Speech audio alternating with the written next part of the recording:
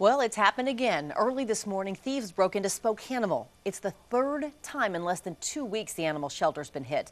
KXLY4 Sally Showman has our story.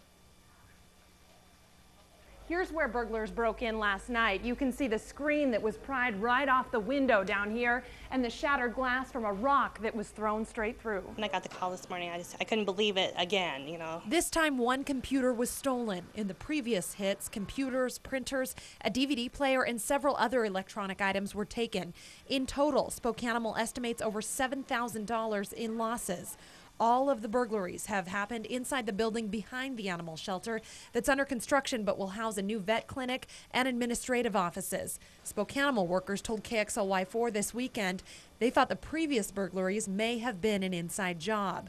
People that work at Spokanimal are heartbroken. I just don't understand how somebody could do that to a nonprofit, and when it's just taking away for us taking care of the animals here in the city.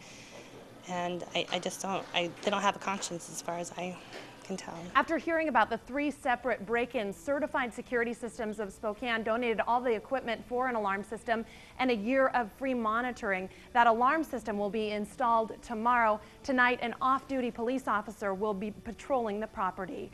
At Spokanimal, Sally Showman, KXLY4 HD News.